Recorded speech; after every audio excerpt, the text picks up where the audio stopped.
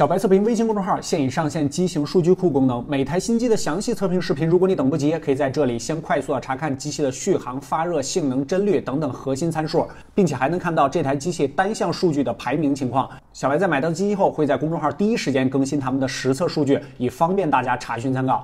小白测评数据库，做你的实时选机数据助手，赶紧扫码上车。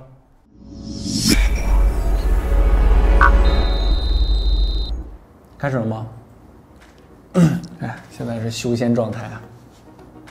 Hello， 大家好，欢迎收看第20期的白问，我是王炯。录制视频的时候，连续2天吧，只睡了2-3个小时，赶上了上海这个5年还是10年不遇的大雪啊，在这个虹桥机场滞留了一宿。然后刚刚落地，给大家带来第20期的白问。临近岁末年关，我们下面这个测评视频呢，有一个魅蓝 S6，应该算是1000元机，都跟大家这个做一个相对来说比较详细的一个测评。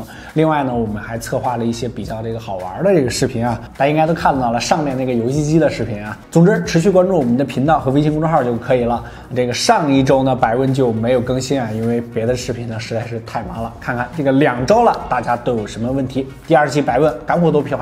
马上开始。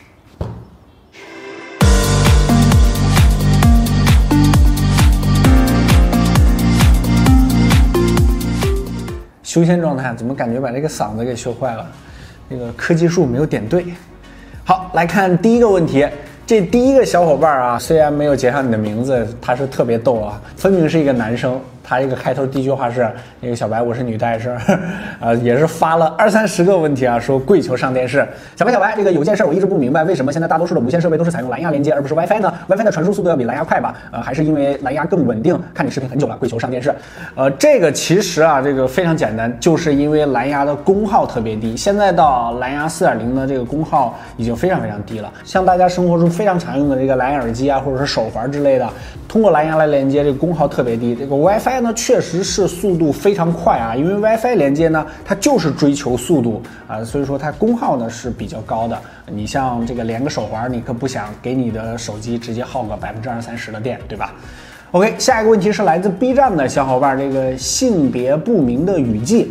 小白，魅蓝 S6、红米5 Plus、360、N6 Pro 3款全屏手机，你推荐哪一个呢？这个初3档主要是视频、玩游戏、刷微博、QQ， 主要用来初31学期的过渡，可以的。现在这个初中生过渡都要买一个1000元机。这个小白顺便求中考顺利，嘿嘿嘿，这个个人算个颜控，求上电视。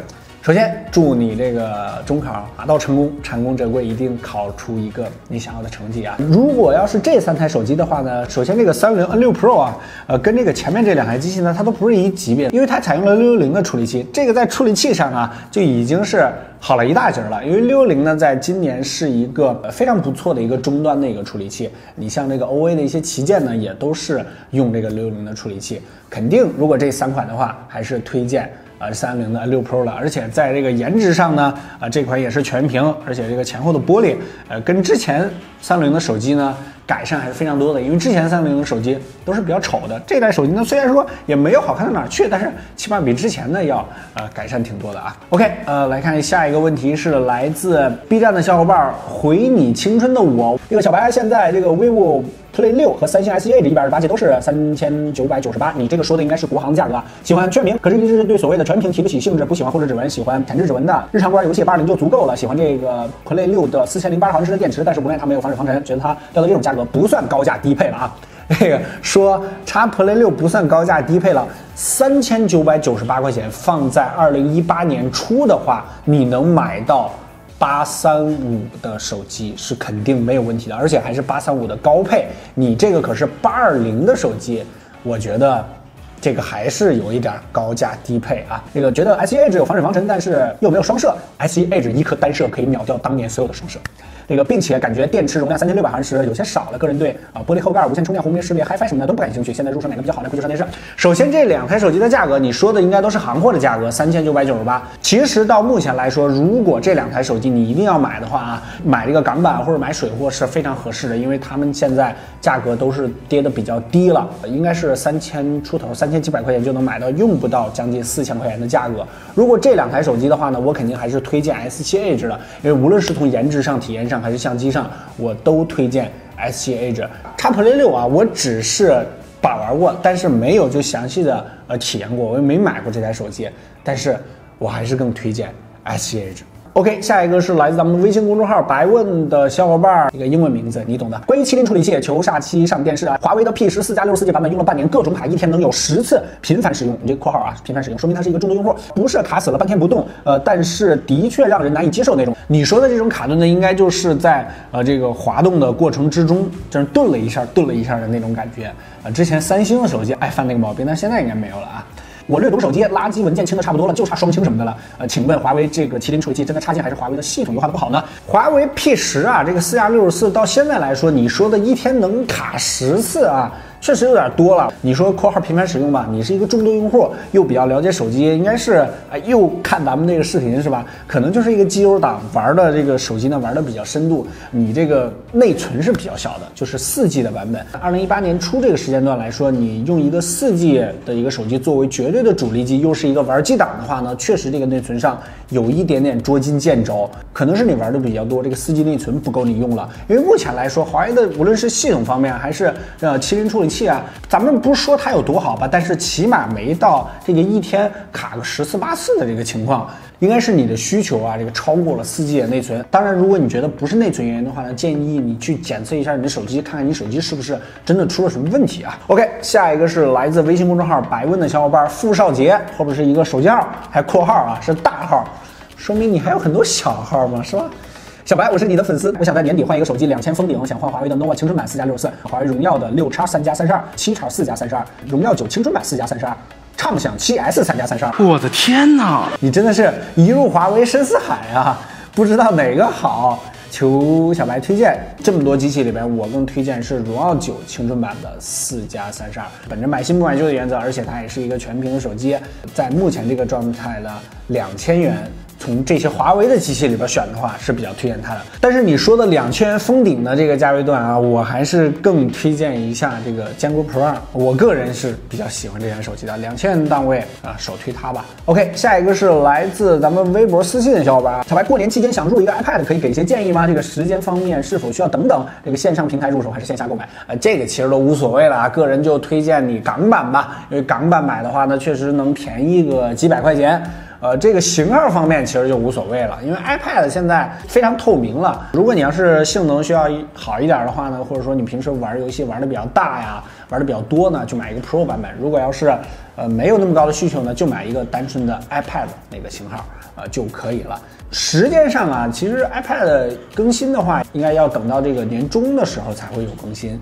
如果要是现在入手的话呢，其实也没有问题。OK， 下一个依旧是 B 站的小伙伴鬼魂万字符浪子，白哥你好，我想问一下，同是1899 4+64，小米 Note 3和荣耀9哪个更值得买呢？注重综合体验。其实小米 Note 3和荣耀9这两台手机，首先在级别上定位其实不太一样的，因为荣耀9呢，它的同级别产品应该是小米6。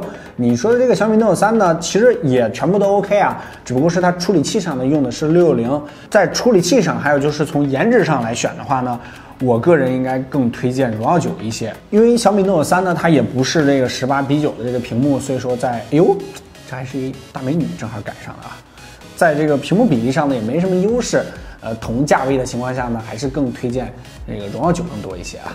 OK， 下一个是来自咱们微博的小伙伴冬日暖阳 YO， 这个好像是一个女粉啊。这个小白，这个现在买手机是不是应该等今年的845啊？这个算了算，845出来起码3、4月了，然后还要抢，一会儿又到年终了。这个然后下半年新机又出来了，感觉一年全是新机，搞得都不知道该买什么了。所以来问问你，预算3000加左右。其实你这个问题呢，就是总结一下啊，在一年之中，什么时候入手旗舰机是最合适的？其实这个问题之前我在微信公众号小白测评的微信公众号里边是说过这个问题啊。如果要是比较极客范儿，就是比较想要追求最新的技术、最新的体验，每年的90月份的时候是购买这个新机最合适的时候。因为这个时候啊，是每年下半年这个厂商们做技术上的这个推进的时候啊，比如说小米 Mix 啊，或者说今年的这个18:9屏幕啊，或者说什么现在的这个屏下指纹啊，这个可能就更晚了一点啊。他们在下半年呢会做出这种技术上的更新啊，或者说上半年旗舰的一个变种。这个时候入手这个旗舰呢是最好的。当然，如果你就无所谓，就是想买一个好用、走量机型，也没有什么特别的要求，还多少追求一些性价比的话呢，每年的4月份、3、4月份的时候购买当年的这个走量旗舰，比如说小米6或者1+5这个是比较合适的。3、4月份或9、10月份这2个时间点，就看你的个人喜好了。OK， 来看下一个问题是来自微博的小伙伴巨魔嘎嘎。小白，我的 Pro 6很久没有充电了，现在充了1个多小时，开不了机，是坏了吗？这个锂电池呢，确实现在有一个保护机制，就是如果你要是过度放电的话呢，它会触发之后就很难充进去电，或者说需要时间长一点进行充电，而且把它放在一个相对温暖的地方，如果太冷的话呢，也会充不进去电。iPhone 就是一个非常好的代表啊，但是1个多小时了，确实挺多的了，搞不好它就是坏了。OK， 下一个是来自咱们微信公众号白问的小伙伴，请叫我小可爱。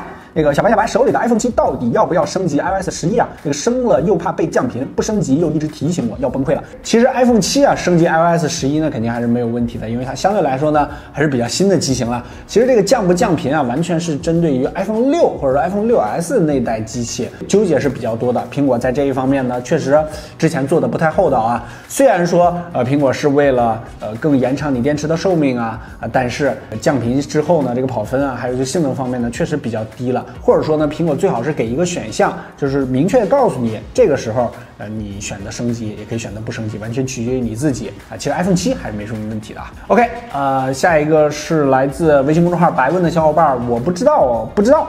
白，这个魅蓝 S6 的各个方面表现如何呢？听说续航不太行，不过真的很喜欢魅蓝 S6。你们的测评什么时候出啊？多说一句，我是一名女粉，真女粉。我发现这个无论是微信公众号还是这个微博里边现在每个问题里边，不是第一句话，要么就是中间一句话，都是带上一句小白，我是一名女大学生，或者说小白，我是一名女粉之类的套路，满满的套路。好吧，我就当你是女粉这个 S6 的这个视频应该会在下周的时候为大家更新。目前的体验来看它的这个烧电的情况呢，确实是比较严重的。目前在我们的当前测试的这版系统中呢，它的这个续航成绩在我们的数据库中呢是排名最后的。当然，它系统更新之后呢，确实在续航方面有了一些改进，我们也会及时的在进行一些测试。这台机器目前体验来看呢，这个优点和缺点非常非常明显，颜值还有就是技术方面呢，确实都超过了千元机的一个水准。但是在续航方面还有就是这个处理器的调教方面呢，还是有一些欠缺的。OK， 下一期我们比较大的测评呢，应该也就是 S6 的这一期的测评大家持续关注我们的频道就可以了。这期活动呢还是老规矩，在咱们的微信公众号白问后台回复干货多屁话少这6个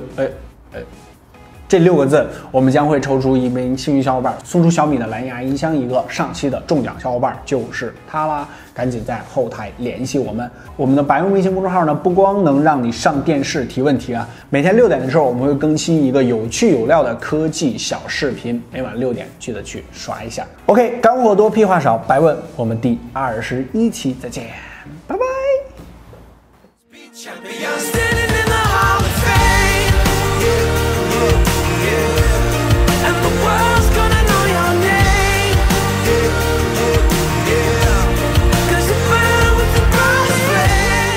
OK， 不客观真题。OK， 不客观。